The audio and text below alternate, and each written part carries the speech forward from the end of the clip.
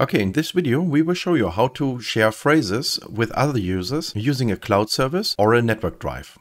This installation holds the phrases we want to share. So select the desired phrase file and then click File, Sync Phrases with Others. So we initiate the sharing. Very important, if you use an iOS device, you must use Apple iCloud Drive for sharing. If the other computers are Windows or Macs, you would select the first option. We now have to define a sync folder where all users exchange the changes of the phrase file.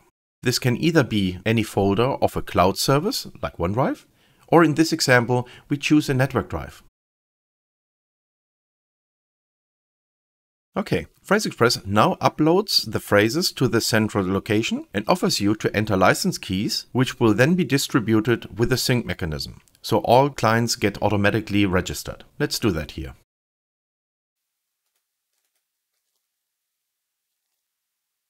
As you can see here, the local client has been registered. Now let's change to another computer.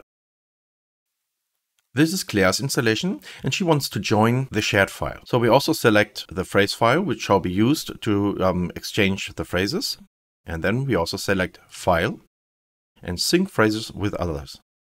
In this example, we want to join an existing phrase sharing team we just created. So we click the second option and select the same network drive we have used to create the sync folder. Now this is important. Claire's phrases will be exchanged with the shared phrases of the other computer. However, she has the option to import her personal phrases into the shared phrases. If you want that, click Yes. And PhraseExpress downloaded the shared phrases and created a new folder which contains Claire phrases.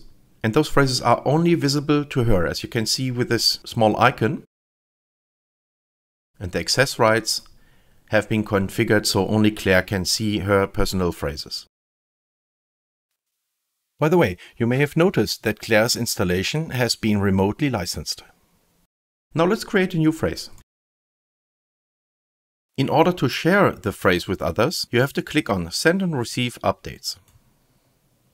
Now her changes are uploaded, and if there are any remote changes, those would be downloaded. Let's switch back to John's computer. When John clicks Sync Phrases with Others, he would download the remote changes from Claire in this example. There we go.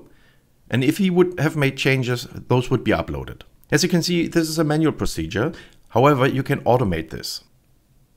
To do this, click Sync Options.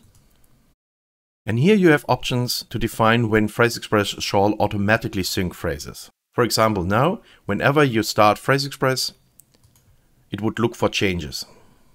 That's it.